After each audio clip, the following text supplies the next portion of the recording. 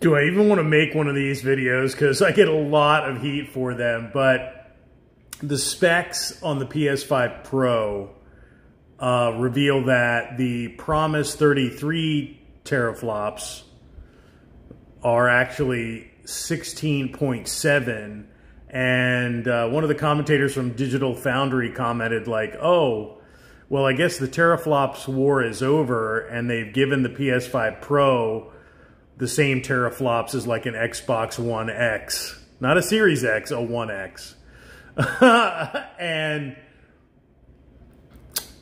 some of the games were shown in, you know, the enhanced mode of 60 frames, but it's come out that many games on the PS5 Pro, already released games, are not going to run at 60 frames in enhanced mode. So you're 30 frames again.